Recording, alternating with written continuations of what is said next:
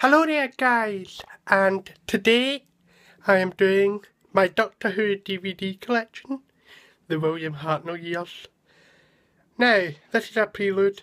The William Hartnell years are from the years 1963 to 1966.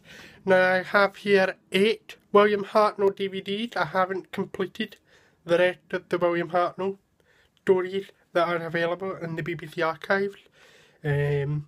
So in the next video they will be here down below, so goodbye and take care. Watch out for the next video I will be doing. Hello there guys, as you can see I am doing my Doctor Who DVD collection, the William Hartnell years, and the first story that I have here is An Unearthly Child. Now I particularly like part 1 because it is eerie, mysterious, and we get to find out who the Doctor is, in a way. Although if you watch the show in the later years, you get to find out a whole lot more, although there is still a lot less to be told. Now I particularly like part 1 because it sets up the show in a really good way.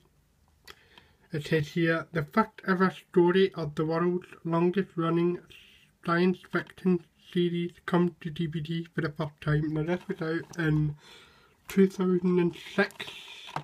It's packed full of special features. For part 1 I would give this story 10 out of 10, but for the other 3 I would probably give it maybe a 6 out of 5, 7 out of 10. So there we go, An Unearthly Child. Now I'm moving on to the first ever story featuring the first ever monster that we ever had.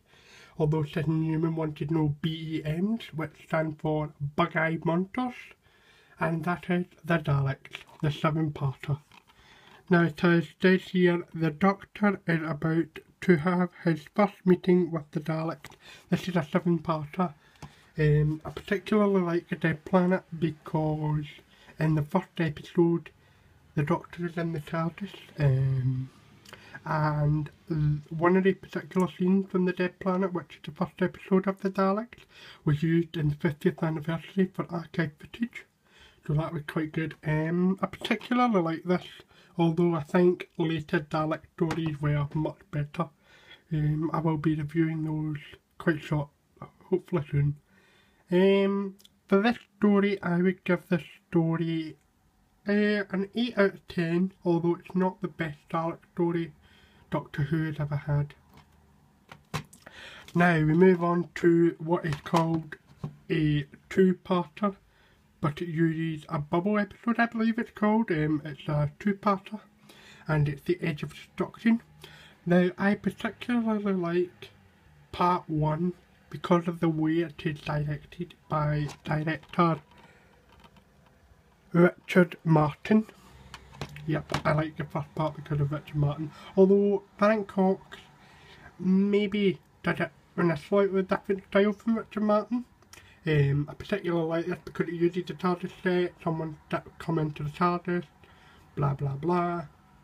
For this bottle episode, that's the name of it, I would give this an 8 out of 10 for the 2 parts.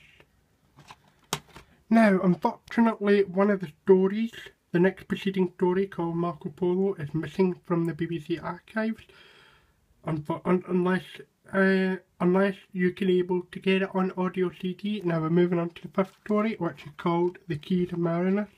It's my favourite William Hartnell story. Now we've got the monster called the Void. Yep.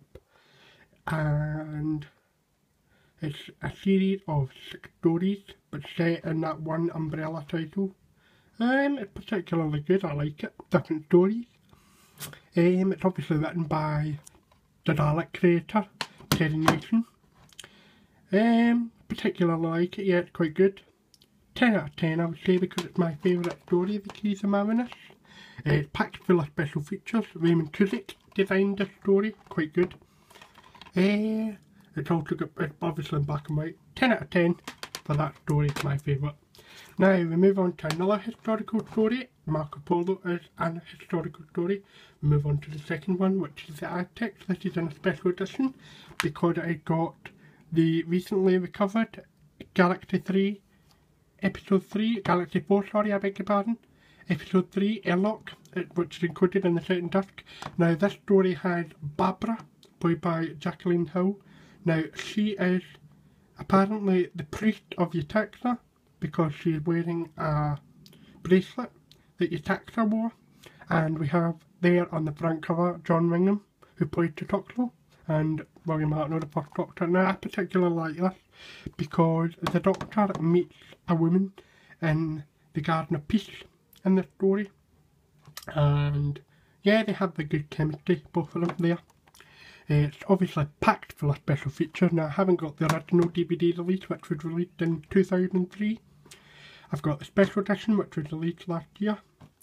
Yeah, I would say it's a good story. Now, episode 3 of Galaxy 4, unfortunately, I can't really give my own opinion on it because the other three missing episodes, are missing from the BBC archives. So, and it's only done by reconstruction. So, yeah, I would say I would give a story, the Aztecs, a 9 out of 10, maybe 8 out of 10, 8.5. I would say 8.5 to 9 out of 10. Yeah, it's quite a good story. Now we move on to the first serial of the second season of Doctor Who, and that is Planet of Giants. Now episode 4 of Planet of Giants, it was originally 4 episodes. Episode 4 was condensed down to 3 to make it a faster paced climax. I particularly like this. The first 2 episodes are directed by Mervyn Pinfield, and the last one was condensed down from episode 3 and the original episode 4 to make the new episode 3. Now episode 3 and 4 you can watch on the disc with reconstructions by Ian Levine. Episode 3 was credited to Douglas Camfield. Yeah, it's quite a good story. You've got a miniature Big Ant there, the miniature TARDIS, the miniature Doctor, Susan, Ian and Barbara. Yeah, it's actually quite a good story. The episode 3 makes it a good climax. For episode 1 to 3, I would give it maybe a 7.5 out of 10. It's an alright story. Now, I have recently bought a DVD and it is called The Time Meddler. It has Peter Buckworth as the Time Meddler. The Meddling Monk, I beg your pardon. I haven't really watched this, so I can't really give an opinion, although in episode 4, called Checkmate, there is 12 seconds of footage missing, and on the DVD, if I can find it, it is called The Lost 12 Seconds. A small part of episode 4 is still missing, and this short item uses an off-air audio recording and the original script to place the missing 12 seconds in context. Although I have seen it through Dailymotion and YouTube, it's actually quite good, although I hope the missing 12 seconds is found at some point. I can't really comment, so it looks okay. Now I have another story here that I can't really comment on, although I have seen bits of episode 1 to 3, and it's the 10th planet. Obviously it's memorable because it got the first appearance of the Cybermen and the first of the generation. It is directed by the late great Derek Martinez. And I can't really comment yet again because I haven't really seen it. And that concludes the William Hartnell years.